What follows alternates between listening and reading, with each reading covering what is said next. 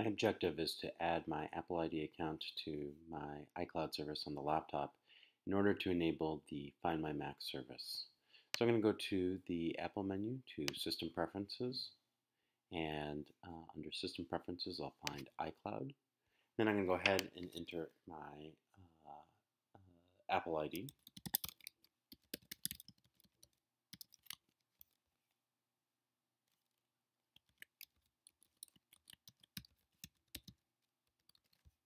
And click Sign In. In my case, I'm only going to use my iCloud account to use the Find My Mac service, which allows me to locate my Mac on a map, send messages, or remotely lock and reset. In order to do so, I can choose whether to use my Apple ID password to set up a keychain. In this case, I'm going to go ahead and click Cancel. This is if I wanted my Apple ID to manage my passwords across different websites. To use the Allow Find My Mac service to use the location on this Mac, I'm going to go ahead and say it is okay for it to do so, to allow it to do so.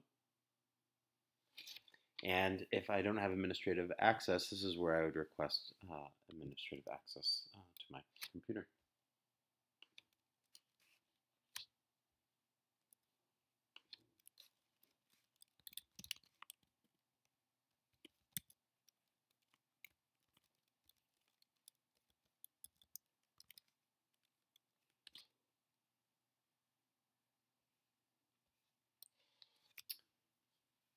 And then finally, I'll notice that location services is turned off by default. So I'm going to go ahead and select details, and it will not able, without me turning on the location services, it will no longer be able to actually find my Mac. So I'm going to go ahead and say open security and privacy, and I'm going to enable my location services. Again, in this case, I need to have the administrator password in order to enable the service.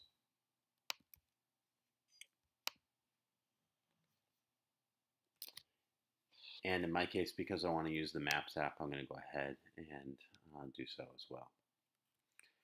And then finally, to just double check that I've done so successfully, I'm going to go ahead and turn off the administrative access and go back to iCloud, and I'll see the Find My Mac service is enabled and is now being able to track my device.